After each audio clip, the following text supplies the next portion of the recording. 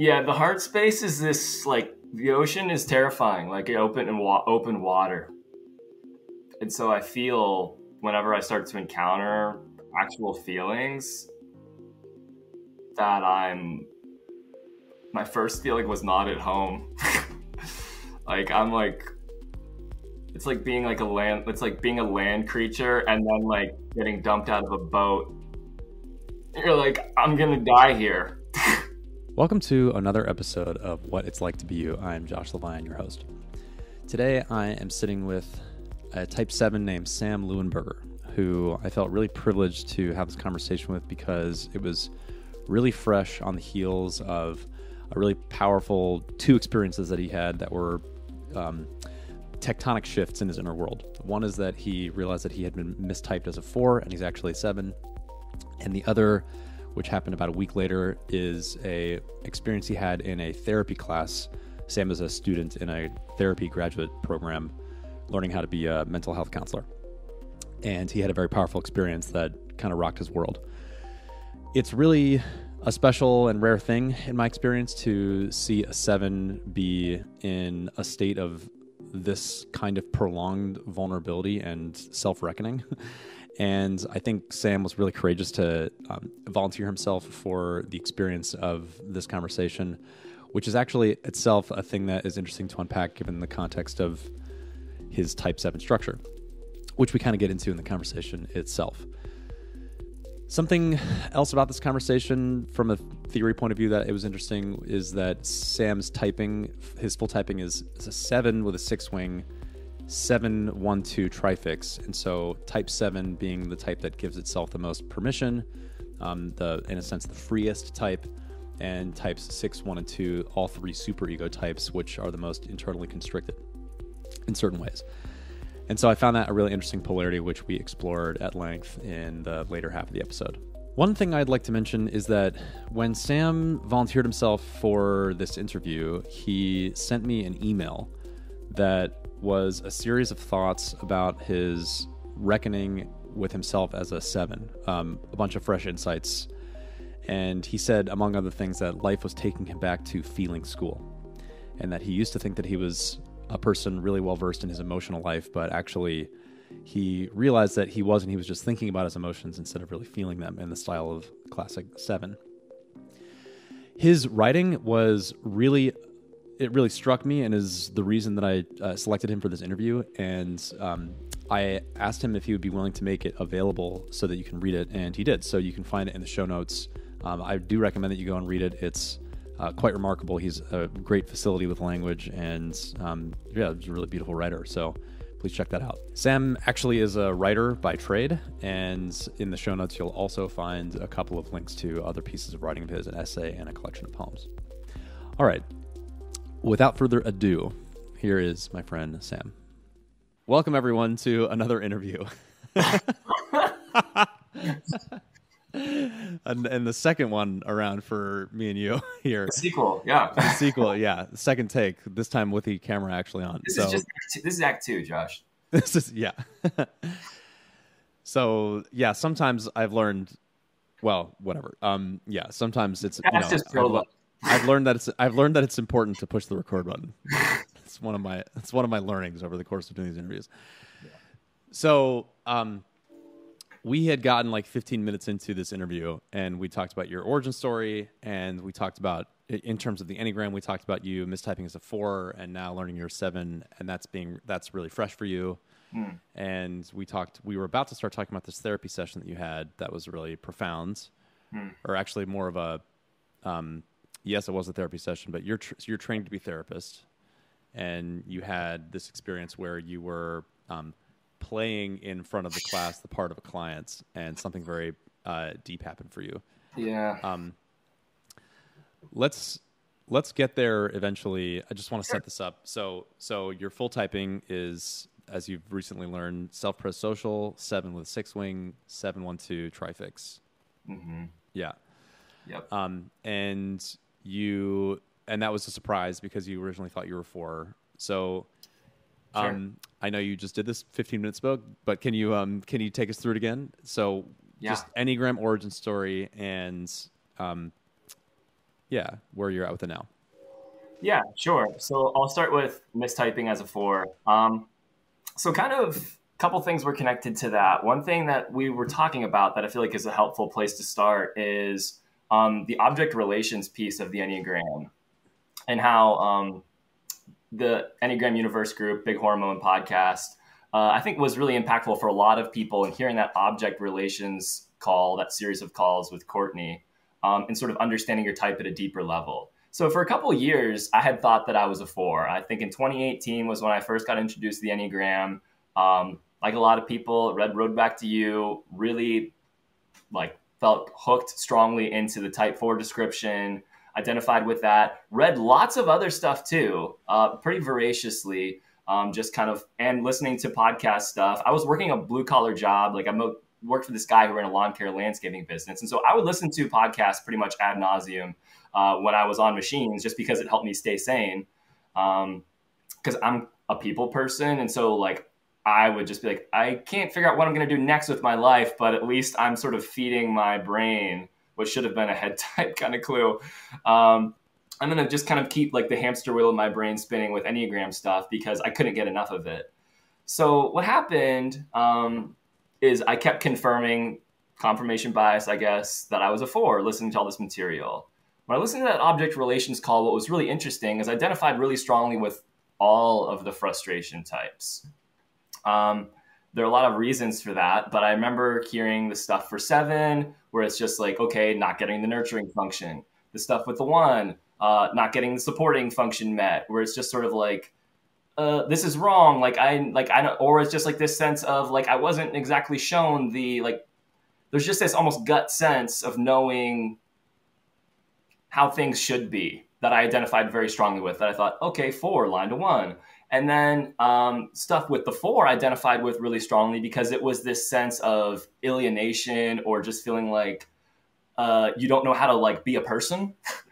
Like I remember like going through difficult periods of my life, and it's funny that I discovered the Enneagram at like a point in my story where like I just felt like a loser. Like my life just was not clicking the way that I had hoped that it would. Creatively, my life had flopped. Relationally, same thing. And I just felt pretty isolated. And so I was like, yep, this is straight up 4-ness. Like, what else could it be? And so like all of that was sort of leading me further and deeper down this 4 path. I remember just like having conversations with people, just being like, I just don't get it. Like, I don't get, like, it was this feeling like I don't get like how you're supposed to like I think there's that whole 4. It's like 4s aren't functional. Like I felt like I was like, well, I'm not damn functional. I can't like figure out what I want to do for my work. Like creatively, like I know what I want to do, and that puts my feet on the floor. That helps me get out of bed every morning. But like so much of my life just found like this profound uncertainty. And so that to me, I was like, okay, everything was just like 4 stuff. Mm-hmm. So I got into another relationship. And it was the first relationship I had been in for 6 years. And it was somebody that I could connect to about the Enneagram. Okay. And I was connecting to this person. It was weird because when you're in a relationship with somebody, I feel like, at least for me, I'm seeing parts of myself that I don't see when it's me as a single person. Yeah. Mm-hmm. Where it's like, a part of it is an on-stageness where I'm like, and I think that's where type structure gets amplified, at least for me, because I'm somebody who has a tendency to want to perform. To want to like entertain and support. And so like, I'm going to show up that way in a relationship. And so I would hear myself starting to talk about stuff like the Enneagram. And this is something I've been aware of. And maybe you can even tell now, I start talking kind of fast and sort of an energy and a momentum to it. And I would always catch myself like, okay, got to slow down, especially if there are people who don't know what the Enneagram is. It's sort of like almost like all of a sudden I'm like this freak cartoon who's like talking about like just like gobbledygook. And so that like was a cue. I was like, oh, maybe I have a 7 fix once I started to learn about the tri-fix stuff. Mm-hmm. Mm-hmm. But never occurred to me that that could have been a core. That could have been my type. So that was sort of a rambling version. I can kind of continue with it. I'm not sure if there's something that you've heard so far that you want to ping off of. Yeah, let's see. So I want to actually set one more thing up here for this interview, and that is the way that it came about. Sure. So you reached out to me, and you sent me an audition tape that was Relentless. you sent me a 20-minute audition tape, which I watched. After listening to your Type 7 interview with Ikram. That's right. That's Immediately right. after, I was making baked ziti, Josh, and I came to this computer. And I was like, I got to do this. Yeah.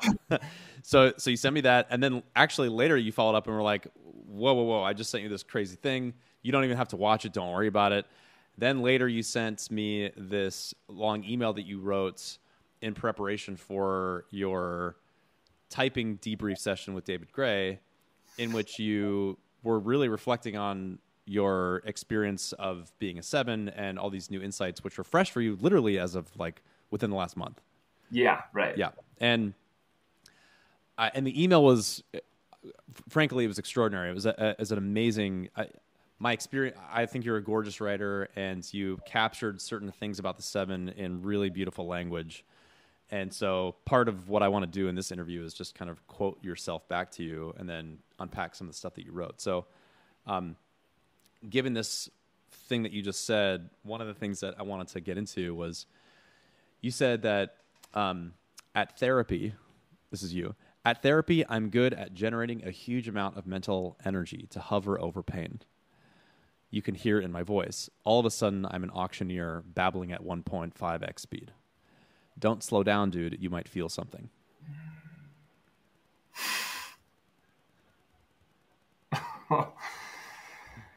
Yeah. Yeah. And I'll say one other thing, actually. See if I can find this quote. I love this. How are you feeling? I can yap all day across the surface of that question. If you're not a skilled listener, you might not even notice that I didn't talk about feelings. I blasted over them. My head is a jet ski. The heart is an ocean. Yeah. What's happening to you right now? Hearing those words. Yeah, the heart space is this, like, the ocean is terrifying, like open water. And so I feel whenever I start to encounter actual feelings that my first feeling was not at home. Like, I'm like, it's like being like being a land creature and then like getting dumped out of a boat. You're like, I'm gonna die here. And so there's this feeling in my body, and this is something I've become aware of more recently, where it feels sort of like quivery, like you're just sort of like, ugh. There's just this, like, it feels like you're turning into goo. Like, I'm just like, am I gonna hold together? There's something that is like the word undone keeps coming up to me. Mm-hmm. There's something about the heart space that makes me feel undone. Yeah. And that's a beautiful word too, and certainly belongs in the heart space. I love this word quivery too. That was my experience of, like, I could feel the energy in my, and I'm a pretty absorptive from an energy point of view person, but that was what I was experiencing from you in that moment. It was a sense of quivering. Yeah. Yeah. And we were talking a little bit ago about how there's a difference between the way that you can get excited by an experience of, like, talking about feelings, talking about pain, experiencing pain, consuming sad music, sad movies, sad songs, and the experience of actually being with your own pain, or finding an exposed nerve in you that's really sensitive and having that get touched. Oh yeah. And let's see. Why don't we just do this? You had a recent experience in that therapy session. Let's go there. So you're training to be a mental health counselor. Sure. And you had an experience recently in a class that I think is really illustrative. So why don't you set the scene? Yeah, I will. Thanks. So I got my typing back on a Saturday in July. It was the last Saturday in July. Mm-hmm. I was leaving on Sunday for a week-long counseling intensive. I'm training to be a clinical mental health counselor. Mm-hmm. At this this class was going to be a counseling techniques class. So what that meant, it was going to be experiential learning. So what we did is that we would review 2 core counseling techniques each day, and then we would see them demonstrated by professors with a volunteer from the class. Someone would play the part of the client. The professors would obviously be the counselor. So during that week, I had a chance to be the client in front of half of the class. It was during a small group exercise and, kind of fun. Also did some one-on-one stuff with the person who was my counselor for the week.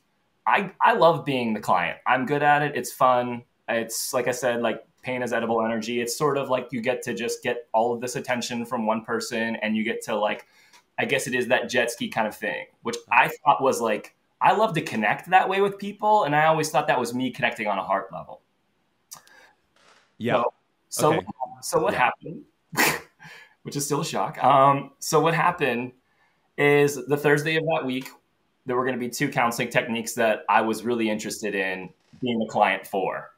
One was cognitive behavioral therapy, which is like obviously like kind of looking at sort of your thoughts, automatic thoughts, and treating those thoughts and saying, okay, is this true? What are the core beliefs? The other was Gestalt Therapy, which is a body-based method of basically looking at the here and now, what's happening for you here and now in the moment, using the body as an on-ramp to what's happening inside. I was really interested in both, but I was just like, I had this momentum in me also, like that morning I can remember I had so much energy in my body, I could not sit still because I wanted to be the client so bad. And what it was that carried me there were a couple different things. But one of the things was I just wanted to I think I used this the last time we were talking. It was just like, I wanted to get blasted by whatever was coming toward me. I could feel like something was coming toward me. I'd been like started therapy myself like in April. And so like I was starting to be aware of like what feelings actually were. And it was sort of like, I kind of want the test. And I also like this feeling, it's like a drug. It's like a drug. You're like, it's like dissolving psychological boundaries with people or with yourself is a drug.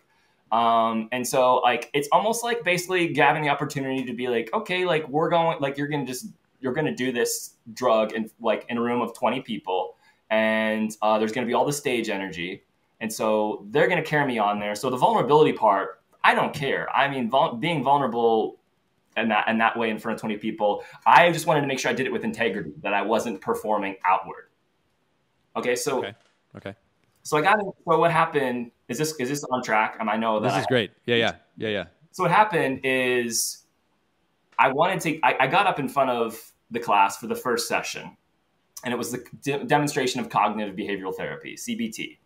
And it's basically head tennis. Like you're just kind of batting the ball back and forth. It's probably the type of therapy that's least invasive. It's considered and so there's a way that as a head type, I was expecting, and this is what the dynamic became, to sort of have this fun back and forth with the counselor, kind of push a little bit. I had a reputation for being a difficult client for a reason at my program, which I sort of like reveled in. I was like, hell yeah. It was just fun. It's fun to do that. Can you say real quick, actually, what does it mean for you to be a difficult client? How is that being used in the context of your program? So in my program, it's so funny to me because I'm just being honest and real. Like, I'm not going to just like placate the counselor and be like, yeah, so like, let me just sort of like go at your speed or not bring up stuff that doesn't fit neatly into the technique or method that you want to have, that you want to use. That could be some of it. It's also just sort of like pushing back on the therapist. Like, that's what friction, I'm all about friction. In these kind of conversations, I'm like, it's more interesting if there's a little bit of a fight, Yeah, I see. Okay. So, and generating that friction is exciting to you and is what makes the tennis match fun. Oh, yeah. Oh, yeah. Yeah. And especially this person was kind of more passive, very like grounded, calm, like 9-wing-1 stuff. Okay. Mm-hmm, that's what it felt like. Okay. And so I wanted to just get in the ring with both of these people and just go all the way. Mm-hmm. And so, yeah, so I don't know why I got labeled as a difficult client, but people would say that I was. It was also like kind of like entertaining. I guess people were like, oh, this person's just sort of like, there's some energy to what they're doing. Mm-hmm. All right. So the point is that first session happened and there was some vulnerability that came up. But like you can see in the first 10 minutes of this conversation, there's a way I can talk about difficult things without going into them. And you could feel a shift in a resonance where like, oh, wait, I'm like going to drop down into actual feelings. Mm-hmm. And that's the scary stuff. And I like touched the surface of that in the cognitive behavioral therapy session, but I didn't have to go all the way down. Yeah. So I sweated a little bit. I emoted. People were hooked and interested. There was some adrenaline in the room, but I hadn't really gone off. I hadn't really lost my shit yet. I love your just awareness of the eyes on you and the way that your energy is impacting the room and the performative feedback loop of it all. Yeah. As a like that's part of the drug, you know, and that's part of the fun. It seems like of you. That's why you volunteered for the experience. Yeah, pretty much. In a certain sense. Yeah. Yeah. Like I said, like it's almost like being carbonated in your body. Like I remember just sitting there that I was just like, it's going to happen. Like I hate sitting for long periods of time, but I was just like, I was sitting in the room and I remember looking catty corner across the room at this guy that I was friends with. I was like, as long as Matthew doesn't want to volunteer to be the client, I'm freaking gonna be all over this. Like I already had the line in my head. I was like, I'm gonna go, yep. As soon as they say volunteer, I was ready. Like I'm already like stagecrafting this, right? Yeah. And so I'm ready to just jump in. And so I get the moment, I jump up and people are like, whoa, damn, he really wants to do this. So I get up, First session happened. Second session, man, entirely different. Within like 2 minutes, I'm just like done, you know, like I said, like I'm just exposed. Like what happened? So basically one of the things Gestalt's doing right off the bat is like sort of like repeating things that you say or looking at body language. And I'm not good at hiding stuff. And so if somebody's going to play body language games with me and they're like, oh, you're doing this or that, there's a way that disarms me. Okay.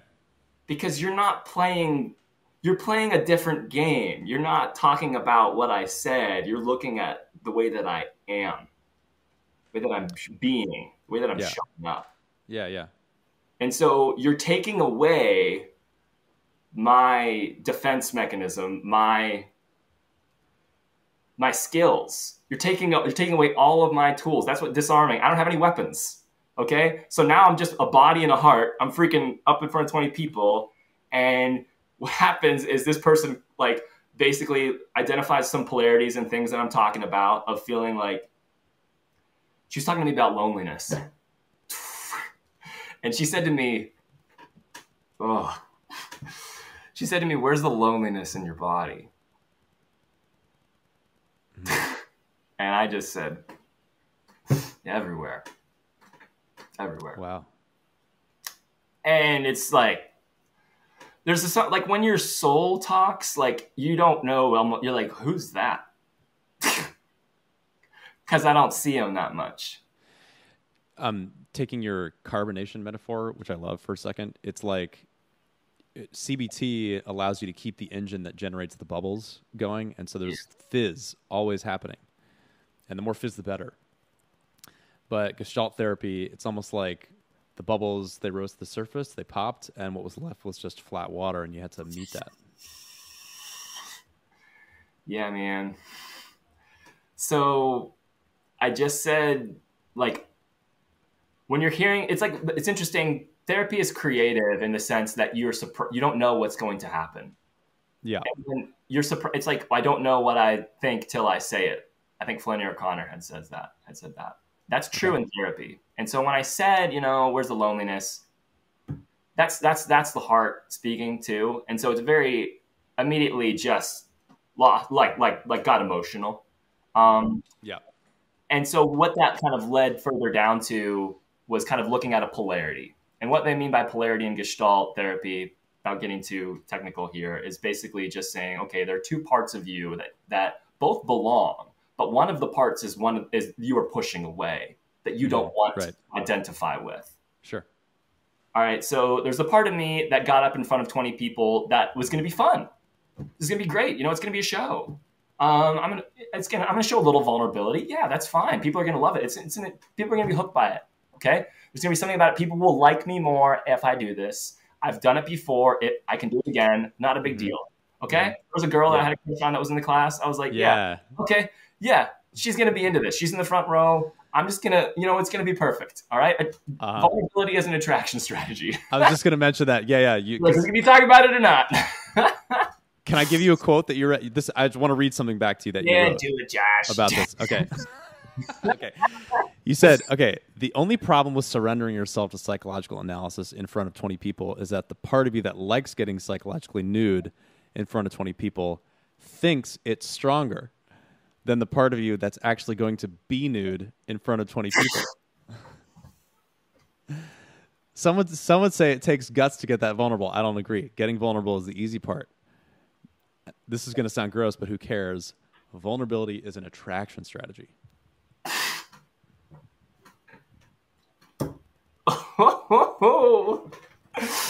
Yeah, dude. That is good shit right there, honestly. That's good. That's really good. All right. So what does it mean? Like, so there was a girl in the room. Vulnerability is an attraction strategy. Vulnerability as a display. Oh yeah. Yeah. Fizz. It's power. It's a power. It's power because you can get in front of people. The thing about acting is and being on stage is it's a sort of there's a safe distance between you and the other person, and there's almost you're almost objectifying yourself in a way. It's like I am this object that you're observing. Okay, and so I'm up there, and there's a safety. It's not real relationship vulnerability. It's different because it's still there's going to be something you're going to see about me. I'm also going, okay, I got to compensate for what I don't have. And so I'm like, I know one thing I can do freaking better than 90% of dudes out there is get up there and just bleed in front of people in a way that's somewhat people are going to be able to consume it. Okay. Mm-hmm. It's almost feeling like when I perform on stage, it's almost like Bermuda power. I don't know what my whole overlay is, but that's a possibility. It's just interesting to me because basically when I go on stage, it works. I don't want to be like, oh, I'm really good, but I like to play the character roles, the side roles, and just get all the glory, and it usually just works. Okay, mm-hmm. So point is, I get in front of the class. I'm always usually aware in front of an audience of one person that I really want to like me. Mm-hmm. I'm this person. It's almost like the other stuff is just whatever. There's white noise. It's just a blur. But this one person. I remember one time I got on stage. It was March right before the pandemic hit. I was super. I always fall in love with girls during theater play stuff. This has been my whole life. Okay. It's double stage. It's oh, so fun. I'm jumping all over the place, but we're talking about vulnerabilities and attraction strategy. All right. We're talking about the performance of vulnerability, and maybe just bringing it back to that therapy session. I'll bring it back to the therapy session. Yeah. I was going afield. Yeah. Thank you. Yeah. So in that moment, what happened is I wasn't in control anymore in the Gestalt session, which is what exposed my heart. And that's what, right. And that's what I'm kind of carrying and still processing and learning about is when you get totally busted open at the core of who you are. That damages your composure, not just for a couple hours. It's I don't know where this is going for me. Yes, it's shattering and the pieces don't fit back together like they used to. Yeah, exactly. Yeah. And so it's very unsettling. And so you're oh, okay. I thought that I was gonna get out kind of with my skin on still it on, but I didn't. I kind of left. People went with me. You're in a room full of empathetic people. People were wrung out the rest of the day. Mm-hmm. But it's I didn't know how to put myself back together, especially the rest of that week. And I'm still trying to figure out okay, how do I this is real. This is a part of who I am. And I've been not wanting to fully know it. Yeah. For a long time. Oh, I love that statement. I'm not wanting to fully know it. Yeah, for a long time.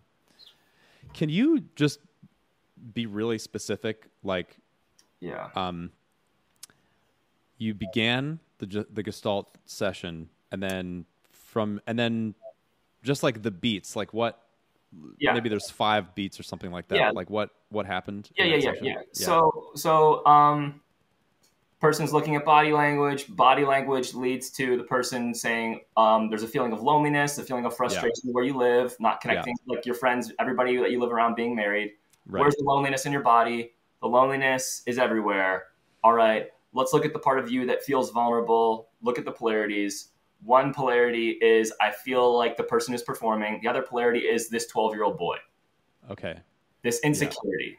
This like, and it's like, oh, like and so like identifying that, and it's like, oh, I feel like that person all of the time. Like that 12-year-old is in me all of the time. And so it's that terrifying feeling as like a 31, almost 32-year-old man where you're like, I'm still a boy somewhere. Yeah. And it's like humiliating. Because you're like, I should have dealt with this. Yeah. And then you're freaking dealing with it in front of 20 people. And you're just like, oh. Yeah. And there was also a chair, right? So there was this led to an empty chair exercise. There you go. And so what the empty chair is, it's just like kind of what you think of when you think of like in therapy, okay, you're going to talk to your inner child, and the inner child is going to be in this empty chair, and you're going to be sitting opposite them, and you're going to have to talk to them. Yeah. And it sucks. It is embarrassing. I'm freaking talking to this chair. I don't want to see my 12-year-olds. Like I look like this is the joke line I always use. I look like a baby giraffe when I was 12 with braces. It's just like, I don't want to be identified with that kid who asked out some girl who's a cheerleader in 6th grade after calling for the buses and getting rejected and be like, I don't really have a boyfriend right now. I'm like, bullshit. Like you just dated some dude as a football player like a week after I asked you out. You know, it's like still that wound where it's like, oh, I'm like the fugly 12-year-old. And like, that's who I carry around, like that insecurity. And so it's like, okay, if that's still in there and like that part of me also belongs, like I literally, dude, had to do like, what do you want to say to this person? And it's like, I was like, didn't even want to associate with him. I didn't want to have that conversation. I was pissed. I would made it clear. I was like kind of tossing some chairs around. It was like Jerry Springer with me, like my soul, you know, I'm just like, okay, like I'm like having a Jerry Springer thing with like the inner family. And so I just like had to give this 12-year-old like wanted a hug. I'm like, what is this? Like, I'm like right now I'm pushing because I'm like trying to like kind of create safety by calling this like Oprah or something. But like the reality, like this was real. Like I'm like, like, no, I'm dying. Like I need this from you, and I don't get it from you all the time because you want me. You think that you have to be entertaining and like supportive or empathetic or sensitive for people to love you or want you in their life. And that's the condition. And if you can't perform at that level, then you can bail on relationship with yourself, with other people. And so like that laid bare, having to accept that part of myself was really important, really hard. And it's something I'm still learning and having to do because it's like, doesn't want to penetrate. Yeah. So that's where I want to go. Like what do you mean it doesn't want to penetrate? And how do you experience that? I mean, being awake versus being asleep. I think like there's something about the way the human ego is constructed with the defense mechanism where it's just sort of like, don't let shit in. Like don't, it doesn't want you to get awake almost. I don't know.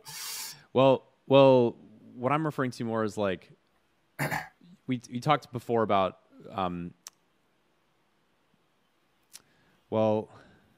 actually this is a good time to read a different thing from what you wrote. We were talking before about mistyping as a 4 and how the defense mechanism, the 7 was so unconscious you didn't really realize it. All right. Until now, when it's being really exposed, and particularly in the processing of this experience you just had. Yeah. Here's what you wrote. You said, the resilience of this defense mechanism was so deeply unconscious I mistyped as a 4. I'm an introspective person, I thought. I write, I read. I'm not consciously afraid of being unhappy or dissatisfied. I'm not afraid of sad books or sad movies or sad music. I'm a connoisseur of pain. There's the rub. Connoisseur. This is Pain on Broadway, a glitzy, big-budget, live-action cartoon.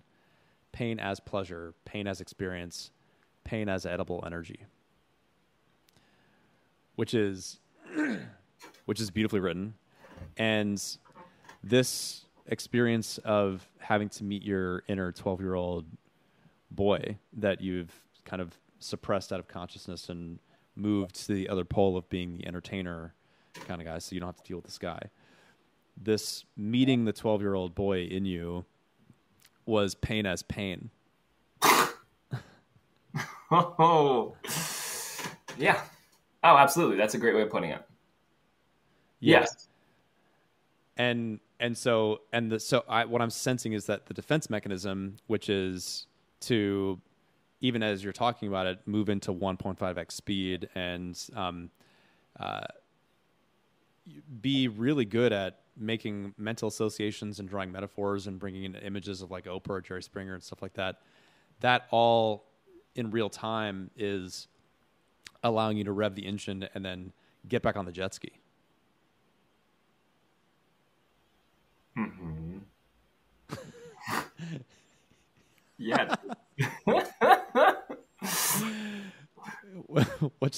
This is reminding me of the moment where we had our intro call where I was like, "Will somebody have a breakdown on your podcast?"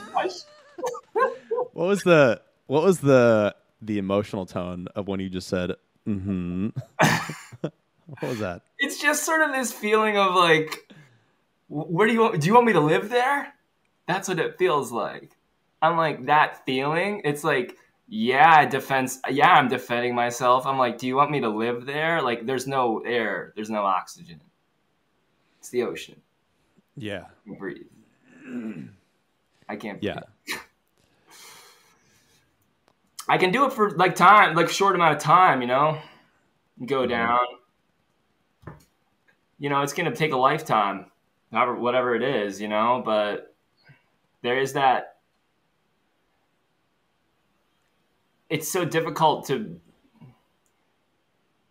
I was aware of real feelings in meditation and prayer within the last 2 years, but aside from like breakdowns from specific life events, was really good at pushing stuff away. Mm-hmm. Yeah. Like, it's that weird thing, like when you like meditate where it's like laughter and like crying, like that was like a spiritual discovery. I'm not saying like God only exists when like, I have a feeling or sensation, but like to me it was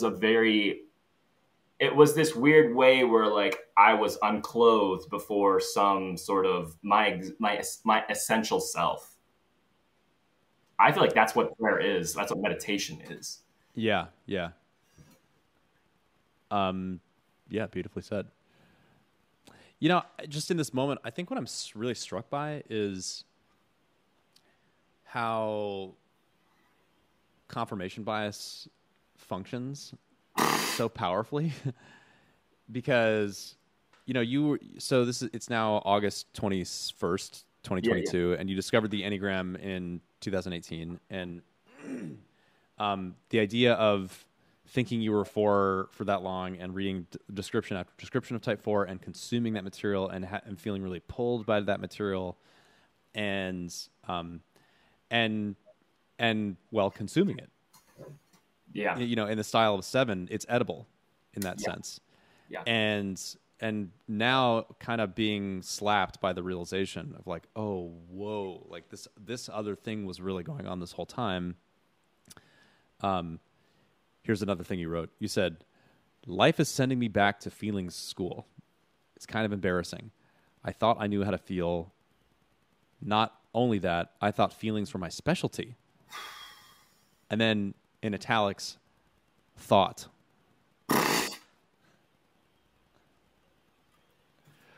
Which just that, and it's, I can't read the whole quote because it's too long, but in context, you were talking about being a type in the thinking triad. Yeah. Yeah. So yeah. Is there a question at the end of that?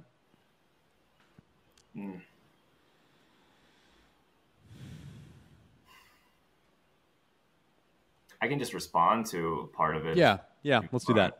Yeah, go ahead. I mean, where the conflict comes in is in being like, because the headspace is able to do language well, you can like conceptualize like feelings and experience. You're like, here's the metaphor that like encapsulates like that captures what I've been feeling. Or here is this way of connecting with somebody on a feelings level, because I'm telling you about this feelings in quotes. Yeah. This feeling. Yeah. Whereas real feeling freaks me out. Yeah, there you go. Because it's like, there's not language that's like, for me, I don't know how to get there with words. People ask me how you feel, and I'm like, I'm not going to answer that question. Unconsciously, I just start talking. Like, I learned that through therapy, though. I didn't even know I was doing that. I always thought, oh yeah, let me just tell you what's really going on. I'm so authentic. Man, it is amazing. Yeah, this authenticity, vulnerability as performance thing is like, is so clear in the way you're describing it, and then dropping into a feeling, which is really a pre-verbal kind of experience, Yeah, dude. Pre-verbal's right. Yeah. Yeah, that's what I'm processing. Right. I'm like, what does this look like to actually show up in this way appropriately in the world, like in relationship with feeling, or like even knowing when feelings are true? Holy crap. Because it's so confusing. This is what the whole guiding function thing with a headspace, where the 7 has like this sort of way of like, the head center has a way of losing like touch with the guiding function. Yes. Which is sort of like knowing what's true. It's almost like like new impressions are replacing the old ones constantly, right? And so that is true of, I have a feeling, okay? Let's say I meet a girl, I have this feeling of, wow, it was just like so great to talk to her. Like, I just feel like this person is like really great, or there's some sort of, let's just say, spark. Well, I'll go away from that, right? And then, let's say I don't see that person, interact with them, or I send them a message, I don't hear from them. New narrative comes up, new impression.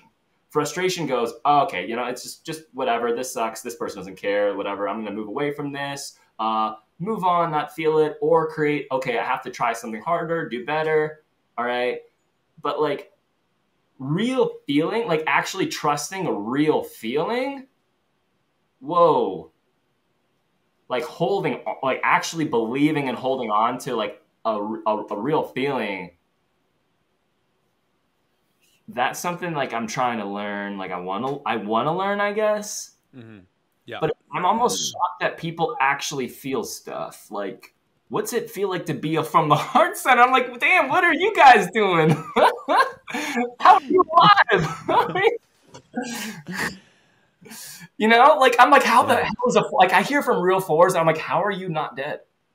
I talked to a real 4 on the phone with a girlfriend. I'm like, look, there's a buoyancy to my despair. When I spend time around a real 4, if like they're staying at my place, I'm like, you need to go home now. Because they live there. I bounce from there. That's the fun part. That's 4 as funness. 4 energy as funness. We're looking at the Enneagram as like the process Enneagram. It's like, oh, 4. I'm going to go to 4. I'm going to go to 4. You don't go to 4. I mean, I don't know, man. It's like, what are you doing? What are you doing down there, guys? Pull them out. I'm always trying to pull them out. I'm like, wait, but there's hope. And they're like, no. Like they're entrenched. And it's always shocking to me. So this is what's so fun and amazing about talking to you right now is that this is so fresh for you. Yeah. Having just realized it, you're still sitting in the post slap shock, Sure. And what's your sense right now in your process of what will help you? In terms of, well, let me get really specific. So that feeling of, like, when I asked you that question and you were like, and then you were like, yeah, it's like, are you asking me to live there? Do you want to, like, I feel like I can't breathe. That feeling, what's your sense of what will help you expand your window of tolerance for that feeling, to be able to drop in there and breathe a little bit with it?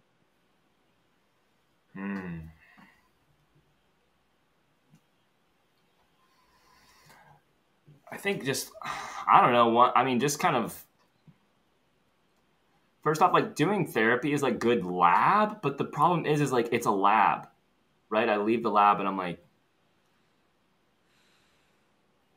I'm really afraid of, like, I guess relationship is the only real way. And then, like, also being alone and allowing yourself to slow down enough outside of just exclusive scheduled windows to feel stuff.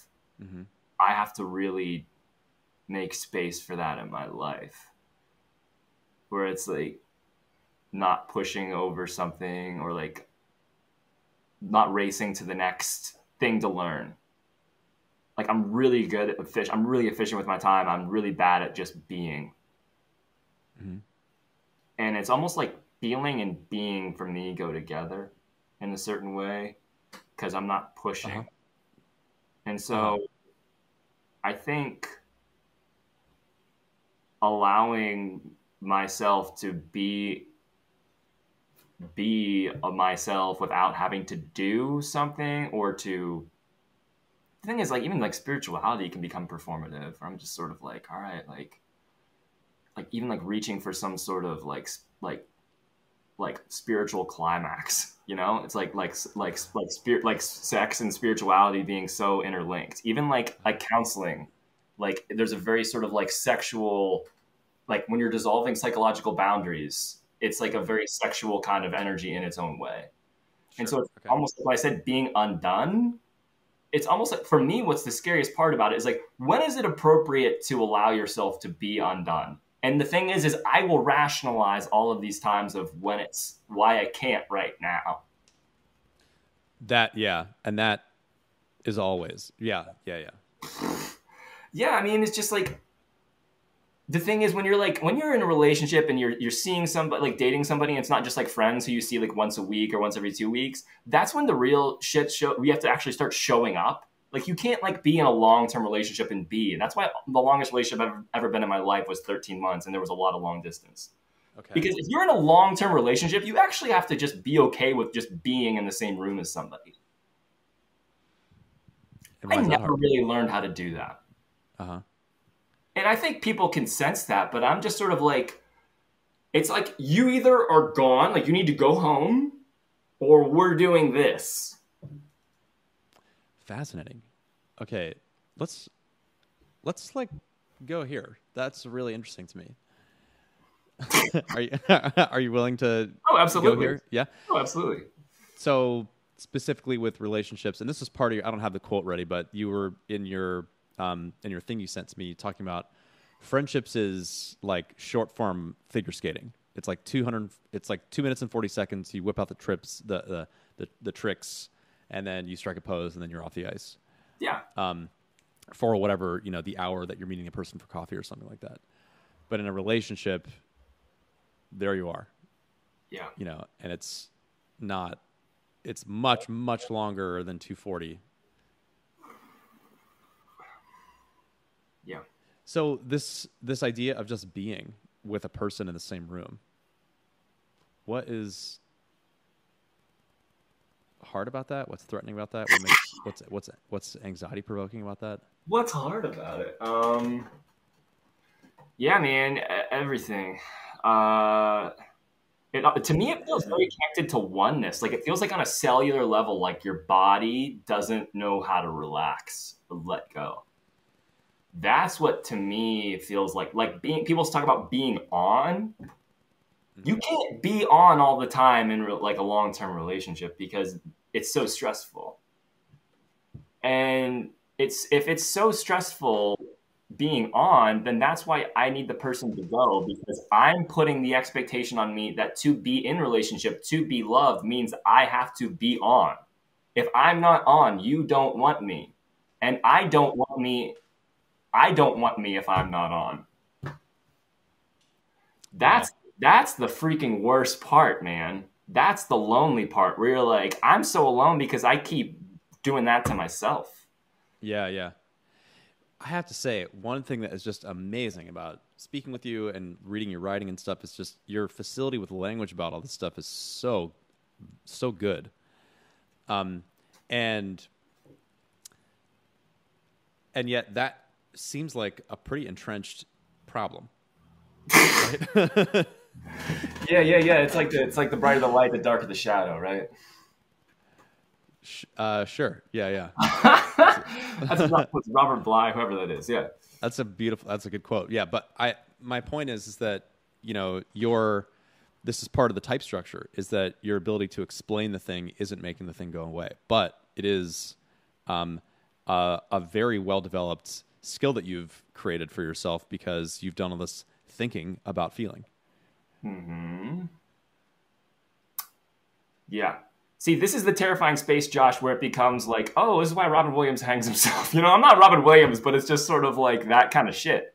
Okay? Yeah. Like, Ikram was talking about that too, like just the delaying of the pain, the delay. Yeah. Yeah. I mean, that's what you see. Like, that's what it's a defense mechanism. Like, yeah, you hone this skill, but it's the thing that isolates you from yourself in its own way. Actually, I want to read one other thing you wrote here. Just I found this amazing. This well, here. So type 7 is the archetype of a generative mind. Energetically, 7 is a spray.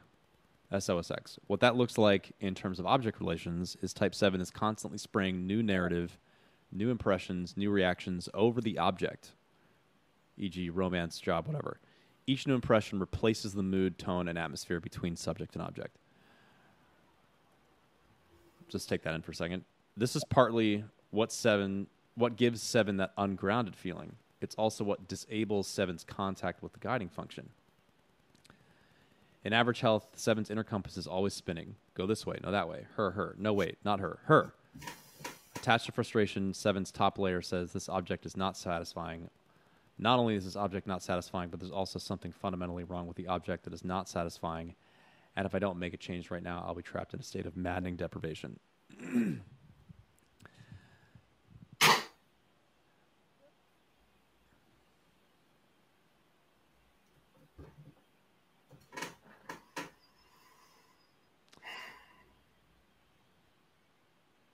What? What are you doing, Josh? Yeah, that hurts. What was amazing to me, I've never heard this language before, but just the idea of like, I'm always superimposing a new idea, image, mood, or something on top of the object that I'm relating to, whatever that is. And that constant, like, cognitive keeping that thing fresh through this act of superimposition is what actually prevents me from being in contact with the object and with myself in a deeper way. Mm-hmm. Yeah. It's terrifying. Yeah. Because I don't know. It's just like you're never in a relationship with the same person because you're always your opinion of them is always shifting or changing. It's just like there's this one quote that I've attached to from this book by this writer named Richard Rohr. It's I insist on being worthy and deserving, and I demand the same from others too. That's the whole thing to me. Mm-hmm. I'm insisting as a ground rule for just relating, period, that to me, it comes down to that 2 center with a relationship where it's just like, what are you bringing? What are you bringing to the relationship, right? I'm bringing all of this. And so it's constantly, are you bringing something like enough, like to like keep this alive? Because if we're not playing at the highest level, then what are we doing? And that's why I can be a good therapist, a good counselor, because all you do professionally is somebody leaves the room, you play at the highest level with them, you play with the next person, right? It's refreshing. It's that way. It's fine. It's safe. It's easy.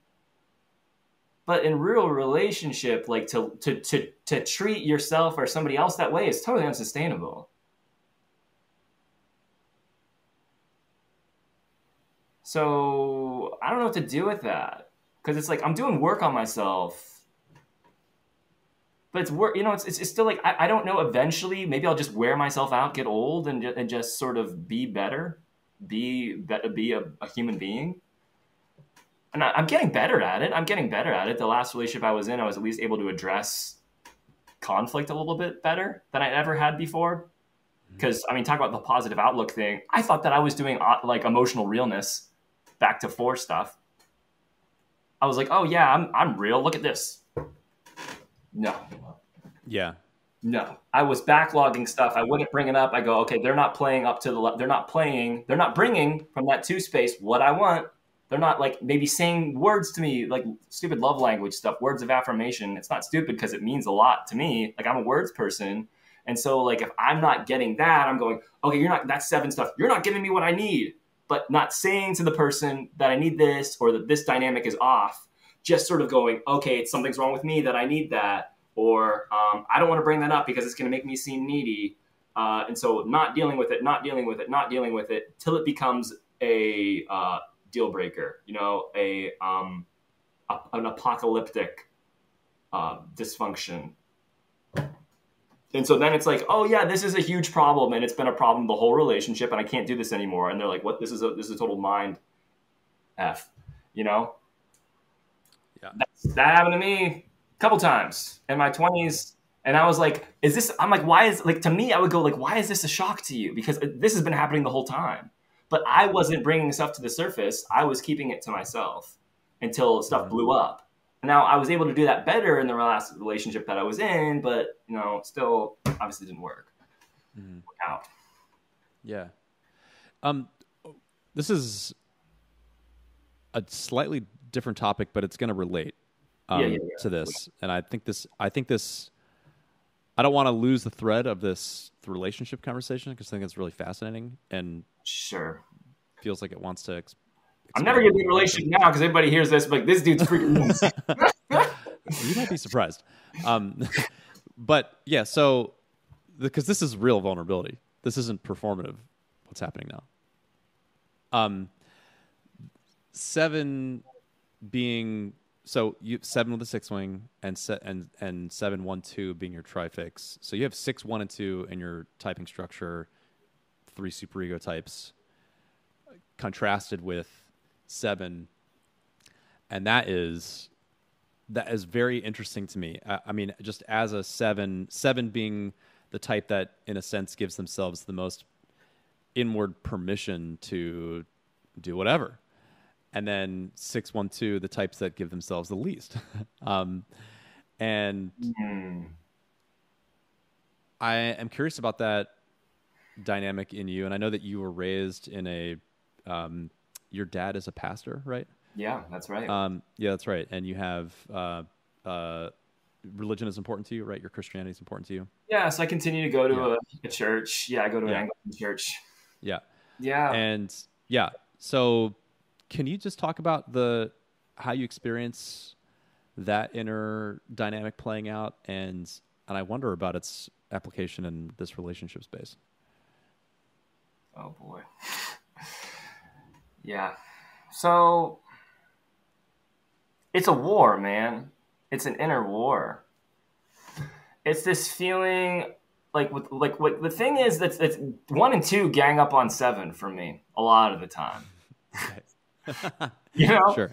Yeah. Trifix thing. I'm like, I got 2 against 1. You guys suck. Like, I'm about to flip off the camera, because that's how I feel. The 7 is like, you suck. I hate you. Like let me do what I want. Like, why do I have to care?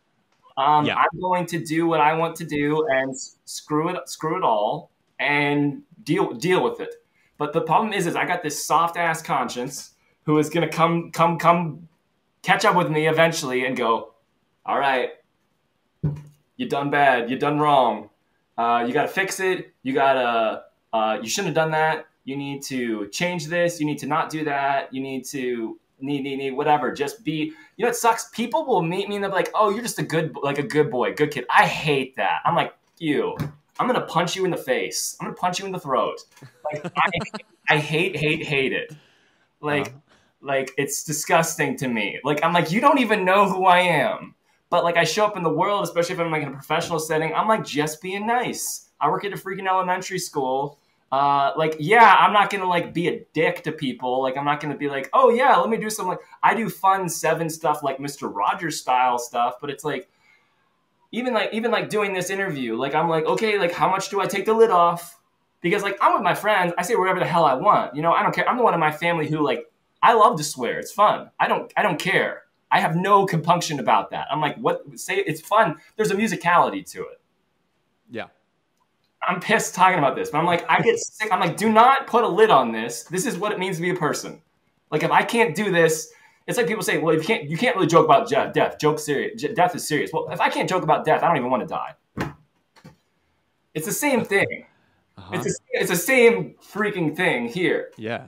Like, if I can't, like, this is why I do a lot of the writing stuff. I just can go all out and do crazy shit. And I'm like, I'm going to just do anything, anywhere I want to go. Nobody can tell me what's moral or fence me in or do something. I'm like, that's not what art is. I don't do that. I don't make stuff for children. I make stuff that looks like it's made for children. That's freaking not.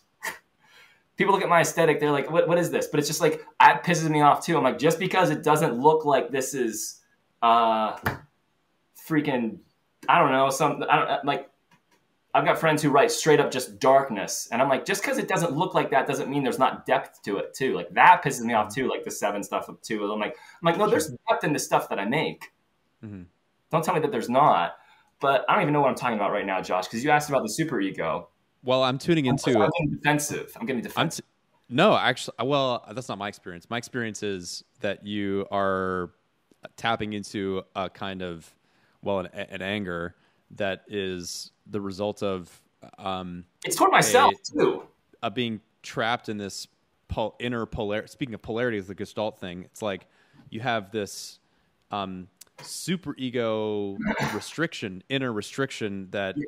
Causes you to, in a sense, run into a guilt leash about any form. If you go too far into the realm of like absolute freedom of self-expression externally, right? Yeah, in the external world. Yeah, that you also have this really strong core party, the 7 part, that is like, no, like basically, I want to, fuck everyone. Like, I want to I'm gonna just spew it out. Yeah, but that's a really rich, alive inner conflict. And I get the anger. I mean, I can see why that's really frustrating. Yeah. So it's just like, it's weird because there's this real terror of letting go. And that could be related even to instinctual stacking, like SPS stuff. Yeah, that makes sense. But for instance, like, I had this real phobia of drinking. Like, my uncle was an alcoholic, but I never had a beer in my life till I was like 23 or 4. It wasn't like for like some rule. I wasn't like people, like, I went to like a school where like people wouldn't drink on principle, like some Baptist thing. Hell no. No, it was not a moral thing. Like, my people in my family drink or whatever. That's fine. It was not the thing. I just had this sense of like, I have this fear sometimes of like, what if I drink? I'm going to become an alcoholic. It's almost like that. Like, it's like the 1 and 2, just like policing the 7. It's like, oh, watch out for that one. Yes. Policing. Yeah. Because he's going to go all the way. Once you get a taste, he's just going to go bananas. And so what I do, the way that I get my rocks off is it's like creatively, I am drugs. That's how it's that Dali quote. That's what I do. I let myself off the leash there. But there is a way that like my life, SPSO wise, is like very structured, even like in terms of like how I like maintain touch with like creativity. I'm like, oh no, don't mess with like the system, because this is what's keeping me on the planet. Meaning like there's an appropriate time and place where you unleash yourself, and there's like, I mean, the way that I built my life, like we were talking about before we started recording or whatever, like doing theater stuff. That was a big part of my creative life up through being 22 years old. Like, I would write plays too, and I would get to direct them or act in them, like in college. And I love that. I love connecting with people, making that stuff happen. I finished college and I was like, I really have to keep making stuff because that's what makes me feel alive and like what I'm interested in about being a person. But don't really want to move to a major city. I don't know that like I'm going to be able to keep doing the theater stuff. It's going to suck if I'm going to doing like community theater stuff with a bunch of yahoos. Not fair, but like that was the general feeling. So I was like, okay, I have to like, what can I do by myself? I have to become a one-man band. And so I just hunker down to, okay, what do I like to read? And I realized that I liked reading contemporary fiction when I was 22. And so I was like, I'm going to write the kind of thing that I like to read. And so that's what I did. I hunkered down into that lifestyle. It was a conversion. I gave my life to that. And that freaking destroyed me at 27 or so. And that didn't work.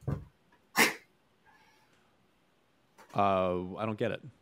Yeah. So, I mean, like I gave my life to getting success creatively in terms of like writing. Like I did a lot of fiction writing or whatever. And I was like, okay, eventually I'm going to break through because I always have before. That's the story. So if I just work hard enough at this and I send a bunch of stuff out, then eventually I'm going to get through. Well, it just didn't happen. It didn't happen. Yeah. And I was like, what I had to reconcile with at that moment was like, I had nothing. What I gave my life to didn't work. I was alone. I had chosen something that isolated myself habitually by like, I get up in the morning, whatever. I get up at like 4:40, 4:45 or 5, and I do an hour and a half, 2 hours, whatever, of writing. I like just plug in, do that 6 days a week, or whatever it's going to be. I do that really consistently. That is remarkable. Wow. Okay.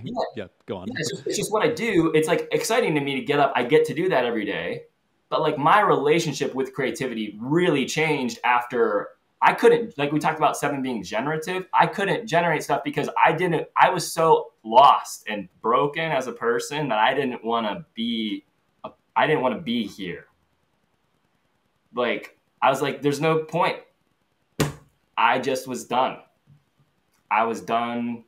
It was like everything that had worked for me no longer worked. I was alone. I had failed creatively. My relationships had failed and I didn't know how to get out of it. It was like, I dug this hole. It's like that 7 thing. I like dug this hole. I'm like, there's going to be gold down here. There's going to be gold.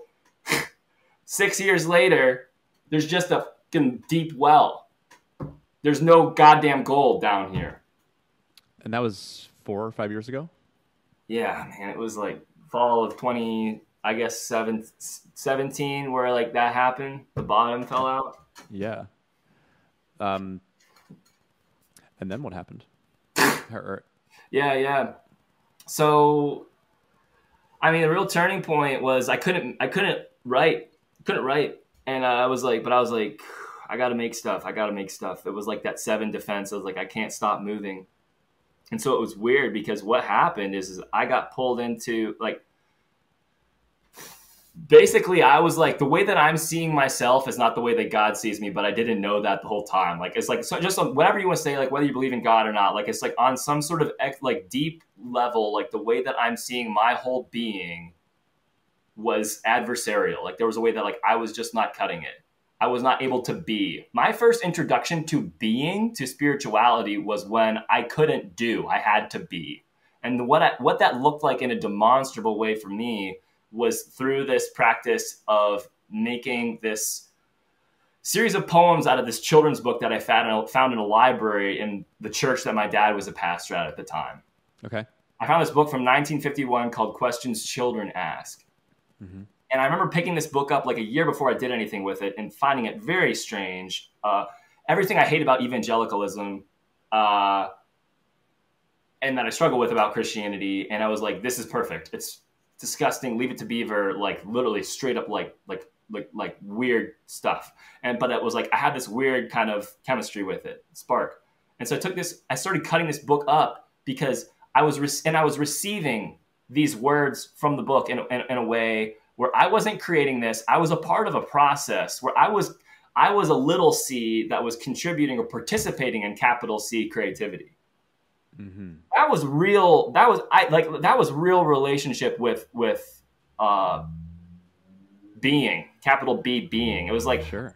Like I am just showing up here in complete total faith. I have nothing to bring. I have nothing that I'm bringing. I'm purely just receiving there's nothing I have that I've not received from heaven. And that is like sort of like words that I live by before I start to work every day, where it's just like, there's a way that like that's what to create something is you're participating in a process. It's me as a person. Yeah, Sam is a lens. He's a specific lens. It's not like I'm just whatever. It's like, no, I have a specific thing that I can do.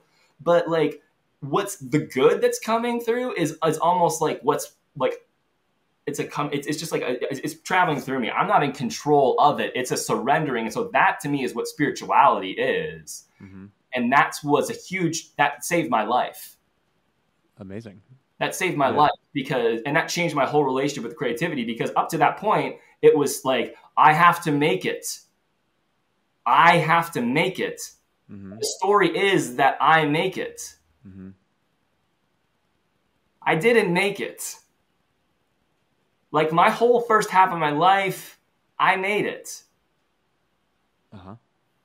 And then it stopped. And it was like, even we're talking about personality. It's like, I even look at stuff in my life, like high school. Like I was like, this is disgusting. Like high school does stuff like in the yearbook. It's like best personality. Yeah, well, joke's on you, dude. Best personality. Guess what? I wanted like that defense mechanism or whatever that is. That stuff is what buried me. It's like when you get broken in that way, humbled, you're like, yeah, best person freakinality. Like it's just me in this room with God, and I am on my knees. Mm-hmm. I'm done. Mm-hmm. Because it's not how I've been living. It had stopped working. I had to find a new way of living, or I wasn't going to keep living.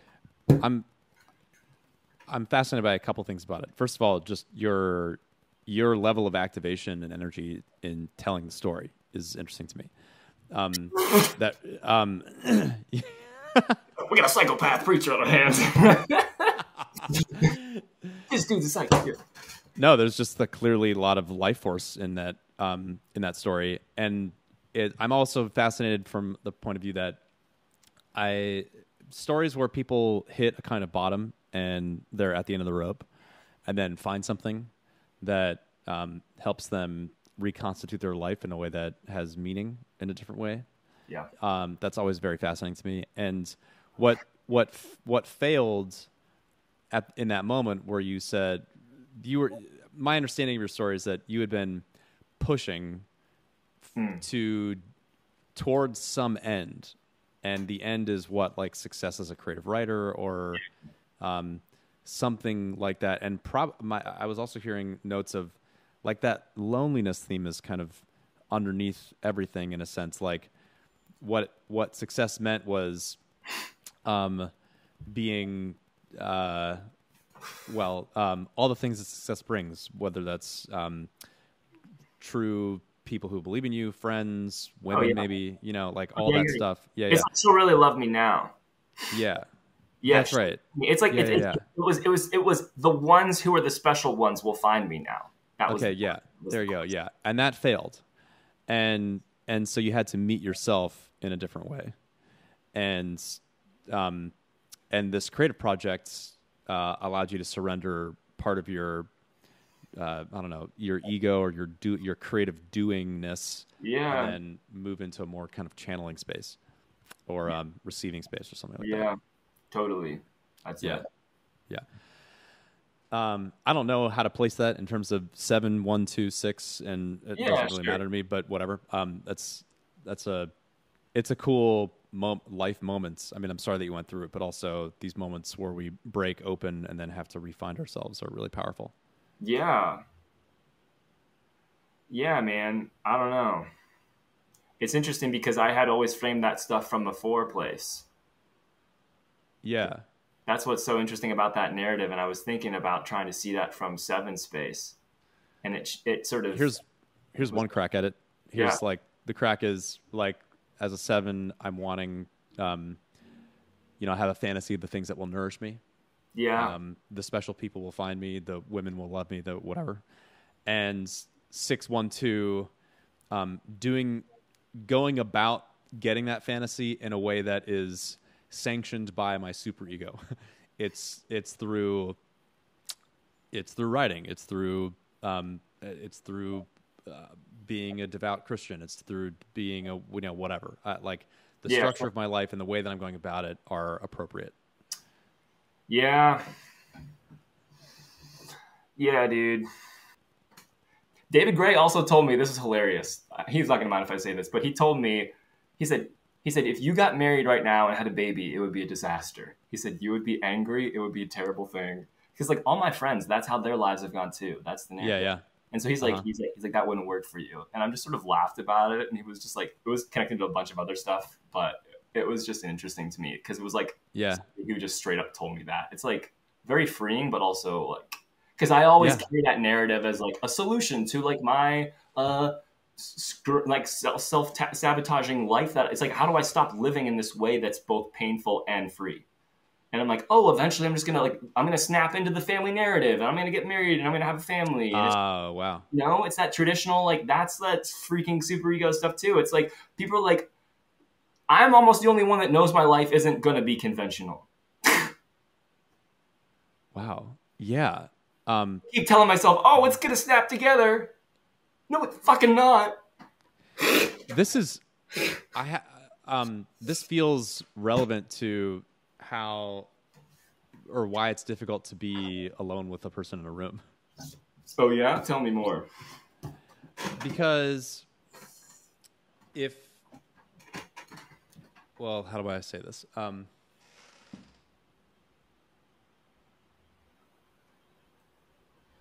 It feels like there's this inner conflict in you that is just on the one hand wanting to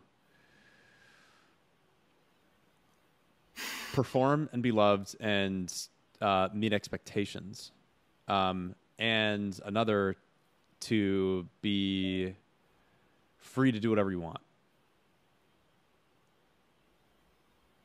And the sense of like having to be on with a person is a showing to them of the part of you that is that can perform and meet expectations and be lovable and stuff like that, and a hiding, I think, of the part of you that wants to do what you want.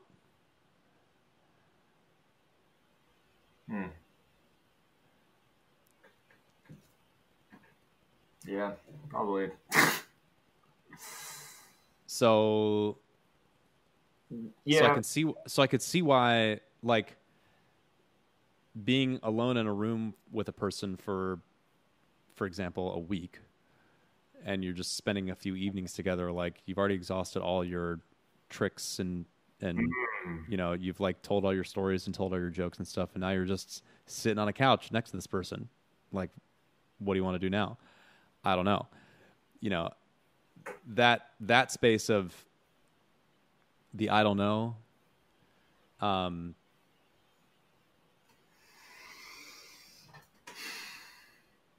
That's interesting. Just summed up my whole life, man. that little thing, that's like the whole thing. I don't know what you just said. Yeah, I don't want that to be forever. So I'm just trying to figure out a different way to live. And I'll say it a slightly different way. It's almost like the superego part of you is what you are willing to present as acceptable or lovable. It's the part of it. It's like, hey, look, this is the part of me that stays within certain lines. Oh yeah. But there's a lot of life force in this other direction, which was partly like the level of activation and anger that you were expressing earlier when you were telling all those stories. That hasn't found a full release valve yet, and feels like internal. I just do it creatively, but hasn't found a relational release valve. Hasn't found a release valve in the context of a stable relationship. Sure. Where it's allowed to be there. Where that energy is. Yeah. Yes. Well, it's super damn complicated because it's like, okay, am I even attracted to Christians? Mainly not. Last person I dated was not a Christian. So that's its own stupid thing. I don't know what to do with that either. Mm-hmm. Yeah. Yeah. Well, how are you feeling right now? Yeah, man, I think this is a good conversation. I feel like we touched a lot of different pieces of this. Yeah. I don't know. I feel like I left it all out in the field. Yeah. You did. Somewhat. You really did. Yeah. Yeah, you really did. Yeah. And my experience of it was that it was real. You know, it wasn't authenticity as performance. It was real. Okay. Thanks. Yeah. Yeah. Well, I really like talking to you, and I really appreciate you. And it's pretty crazy that I got to listen to your show and then get to be a part of this, because it's really an important part of my life. So that means a lot. It means a lot to hear you say that. Thank you for doing this, and really for being willing to go here at where we went, and also just being willing to, especially having just exposed yourself in front of 20 people, now kind of do the same thing again. You know, put yourself in the hot seat and just let this be part of your process. So, and I know everything is really fresh and you're just figuring a lot of stuff out right now. And I'll be curious to hear how things go. Yeah. Thanks, Josh. All right. Thank you too, man.